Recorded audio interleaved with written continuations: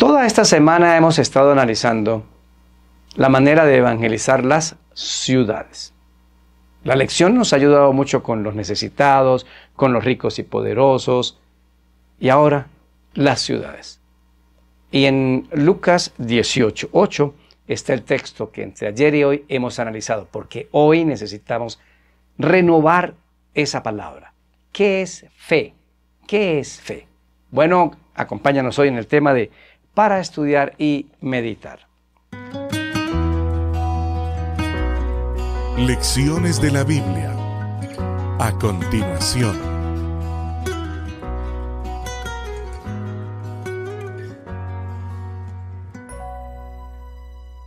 Bienvenidos a Lecciones de la Biblia, un espacio para estudiar y entender la palabra de Dios. Texto de hoy, Hebreos 11:1 y 2. Es pues la fe la certeza de lo que se espera, la convicción de lo que no se ve, porque por ella alcanzaron buen testimonio los antiguos. Bueno, ayer analizamos Mateo 5, donde dice que nuestra luz debe alumbrar, deben ver nuestras obras y terminarán glorificando al Dios de los cielos. Y aquí dice que es la fe y que por esa fe se da buen testimonio, porque el testimonio es una luz para los demás. Hoy quisiera que ampliáramos un poco de cuando Cristo en Lucas 18:8 dice, hallará fe en la tierra cuando venga. ¿Qué es fe? Aquí en Hebreos 11:1 está la clásica definición de la fe, pero hay otros conceptos. Fe es sencillamente creer que un Dios existe, que es creador de los cielos y la tierra, que pertenezco a Él, que vengo de Él, que soy de Él. Eso es la fe. Por eso hablamos de la fe cristiana. No, póngale fe a ese amuleto, póngale fe a ese número en la lotería, póngale fe a... No, fe es fe en Dios. Pongo mi fe en Dios. Ese es un primer concepto. Un segundo concepto, fe también se refiere en la Biblia a todas las doctrinas, creencias y conocimiento que viene de la palabra. Entonces yo tengo que pasar esta fe de aquí a aquí. Eso está en Juan capítulo 15, versículo 7. Cuando mis palabras permanezcan en ustedes, pídanme lo que quiera que yo se lo voy a dar. Atesorar la fe es lo que yo creo. Mi fe son mis creencias, porque primero creí en Dios, pero después hay una cantidad de conocimiento que debo tener. Pues estamos leyendo menos la Biblia, estamos estudiándola menos, no nos sumergimos en ella como en un viaje bien delicioso para aprender.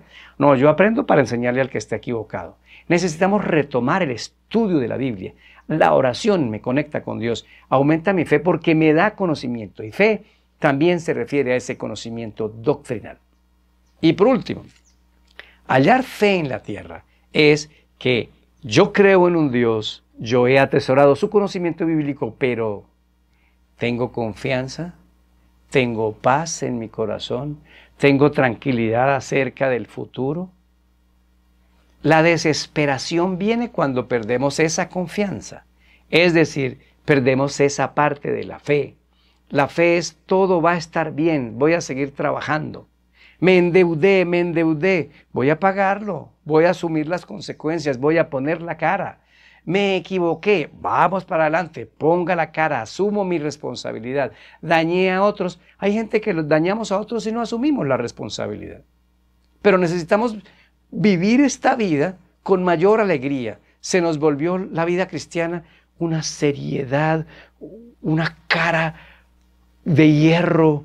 No hagas esto, no hagas aquello.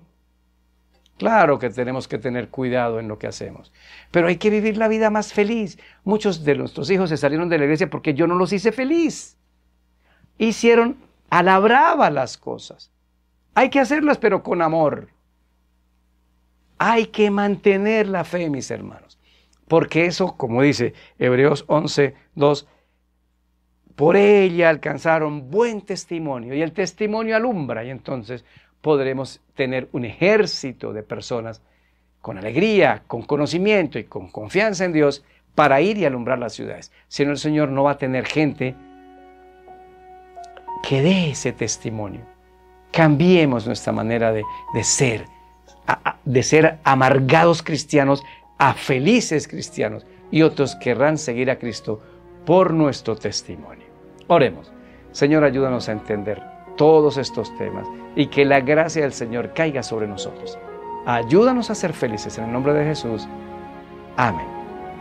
Soy Daniel Herrera y deseo para todos un día lleno de bendiciones.